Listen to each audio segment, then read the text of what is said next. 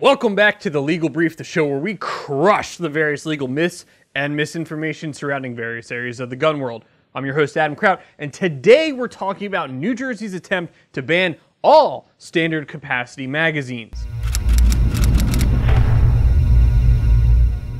Koltak is no longer just making suppressor wraps and pouches. They're jumping headfirst into the precision rifle game with products like the Cuddle Bag,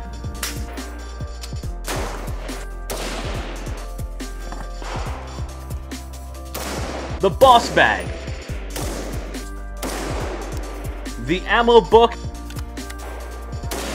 and the Rifle Handle.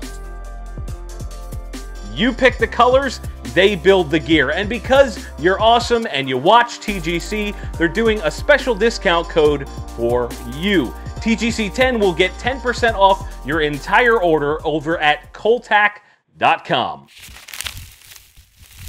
I know. Some of you are thinking, why are we even talking about a place like New Jersey? Because it's got some of the worst gun laws in the country right behind California. The fact of the matter is, we all have to stick together so this doesn't come to a state near you. You guys in New Jersey have to take action on these bills immediately, as they could end up on the governor's desk this Friday if you don't. Earlier this year, 2 companion bills were introduced in the New Jersey House and Senate. The bills seek to reduce the maximum capacity magazines from a whopping 15 rounds to a measly 10.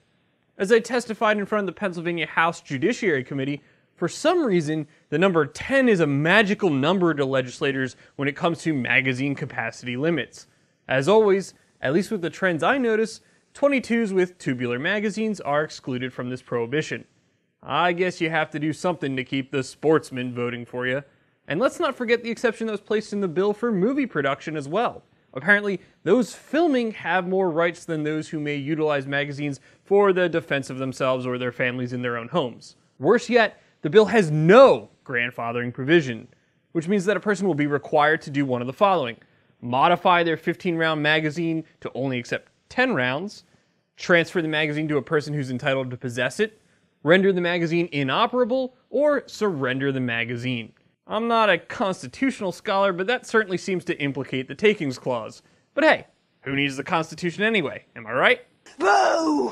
Boo! Boo! Boo! The bill also has a provision for people to register firearms which have a fixed magazine that holds up to 15 rounds and cannot be modified to accommodate 10 or less rounds.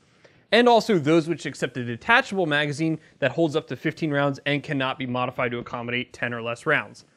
What? Those who own such a firearm will only need to pay a $50 registration fee, complete a registration statement, and produce for inspection a valid firearms purchaser identification card, permit to carry a handgun, which almost nobody in New Jersey has, or permit to purchase a handgun. Papers, please?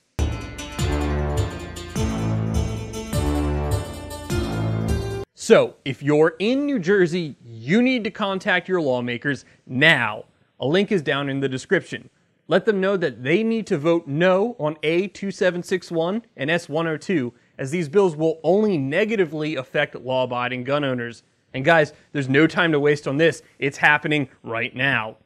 That's it for this episode. If you learned anything from this show, help us out and hit that like button on the video and share it around with your friends. Don't forget to get subscribed, and if you enjoyed the video, consider supporting us via the links down in the video description.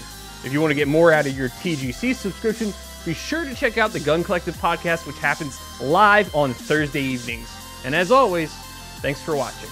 The shirts worn in today's video on the Gun Collective have been provided by Patriot Patch. Closed captions have also been brought to you by Patriot Patch Company. Be sure to click the link in the video description to check out all of their great products, including their cleaning mats.